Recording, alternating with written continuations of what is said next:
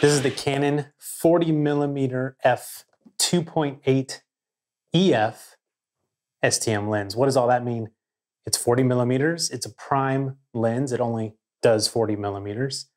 It's f2.8, so we have a nice large aperture, and it's EF, which means it'll fit a full frame sensor on a Canon camera. And I'm sending it back, but not because it's not any good. I'm sending it back because I don't need it. I bought this lens actually to go to pair with my camera that you're seeing right now, which is the Sony a6500. I'm shooting that in 4K. I can't do that on my Canon, but I bought it because it was a great price. It was too cheap to pass up because I thought that it would be really small. It is. It's tiny. Let's open it up.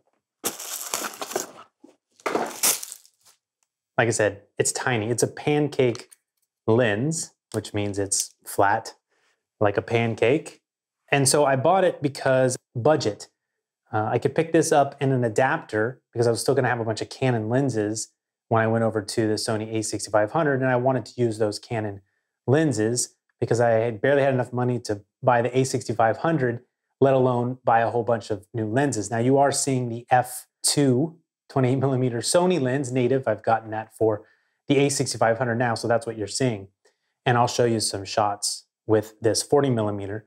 And this lens was going to be my transitional lens, but when I got the camera, the Sony, I realized that I don't have enough of the video functions that the Sony provides you, like continuous autofocus and a couple other things, when I was using Canon glass. So while I can still adapt to my old lenses, it's better that I send this back, use this money to put towards that camera and that lens. So that's the only reason it's going back, because it's a great lens. Again, if you want to be compact and travel, this lens is killer, and I'll show it to you on my T2i.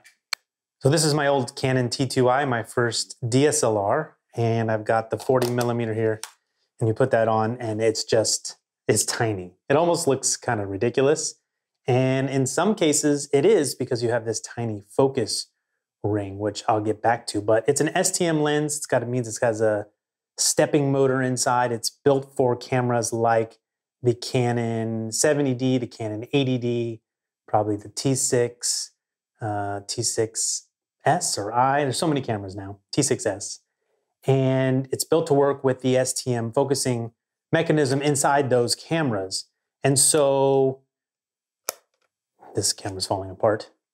And so while this lens is very compact, it also looks great. It has, again, the f2.8 aperture, so you can get in a lot of native light to hit your sensor, better for low light shooting. It's sharp, whatever that means. It means that it shows the things in focus, that they actually look nice and crisp, and you can see the details. Some lenses are in focus, but they tend to be soft. This one, based on what I've seen, looks great. And it's got an autofocus, manual focus switch on here, which is about as wide as the whole lens itself. And it has, again, it's well built. I guess this is like a plastic. Sounds like plastic. Plastic, but still feels good. I'm not concerned about it. It's got the metal mount, which is always nice, not plastic, like the 50mm 1.8. I think it's really cheap. That's easy to break when you put it on and off. One of the reasons it's like $100. But this ring here for focus, if you're going to pull focus, I mean, you're going to do manual focus on your own, this can be tough because your finger's probably going to get in the way. So again, this is meant to work with autofocus cameras and be, well, in theory, it should be quiet. I did notice that it makes noise on my 60D when it's focusing. I didn't notice that, well, I used the other STM lens was on the 70D in my 70D review and setup video. So I suspect that it needs to have that STM motor inside or communication inside the Canon camera itself so it doesn't make noise. Unfortunately, I don't have an upgraded. I have the 60D, which is my primary camera that I shoot on, or used to be for this channel. Almost all the videos are done with my 60D, and that camera doesn't have STM in it, so I can't test it that way. Another good reason that I probably don't need to hold on to this lens. But I do like it. It's highly compact. It says macro. But it also says 0.98 feet. That's about a foot. So you're at least a foot away from something. So it doesn't really feel like macro. I can't really get up on my image and get close enough to it where I feel like it's macro. So I wouldn't, even though it says macro, you can get pretty close. Still not as close as you can get with a better, much better macro lens. So I wouldn't buy it for that reason alone. Let's go to video mode. So click it into autofocus. That was kind of slow. There we go. That's a better speed. It also makes noise when I manually focus.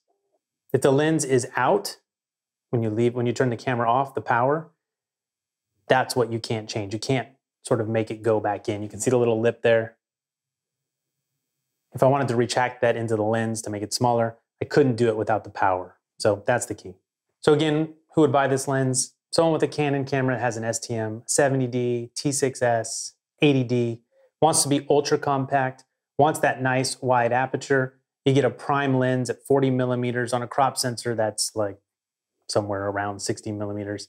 It's 1.6 times the focal length. This can go, because it's an EF lens, if you graduate to a full frame camera, like the Canon 6D or any of the 5D line, this can be used on those cameras. So that's nice. It would grow with you or work on any crop sensor camera. So that's great. But if you want to be really compact, prime lens, which tends to be sharper than a zoom lens, is less glass in it. And again, that STM motor F2.8 and ultra compact, ultra light, and a little bit of macro. You can get within a foot. This would be a good lens for you. And again, because it's so cheap, it's almost a no-brainer. If you just need a lens that's going to get you more light, like an F2.8, you can go down to 1.8 and get the 50 millimeter. This is built a little bit better. There is the 28 millimeter version of this. I think it's 28. It's an EFS lens, so it only works on crop sensors cameras like the 60D, 70D, stuff like that, not on the full frame. That may be a better option because at 28 millimeters, it's a better focal range for like a YouTuber using a camera in a typical room like this where you're maybe not too far away from the camera. Then you can actually be in a smaller room and fit, a mid-level shot. But the 50 millimeter is going to be really tight. You have to back up really far to use it. So this 40 millimeter is it's in between that, and it's not too bad for doing headshots like the talking head like you're seeing now. But 28 millimeters on a crop sensor might be a better option. Both really good lenses, and everyone that's looked at this lens really likes it. So for me, it's going back because I'm moving to Sony, even though I still have Canon lenses, still have Canon camera. You'll still see that here. You'll see both cameras, but I'm investing this into the Sony lens that I already bought, but it's an awesome lens. So check it out. Check the links in the description. Of course, that helps out the channel, no cost to you, so that's awesome. Thanks. Love you guys for that. And I will see you next time. Ask your questions in the comments about this or any of the other stuff that you see on this channel, and talk to you soon.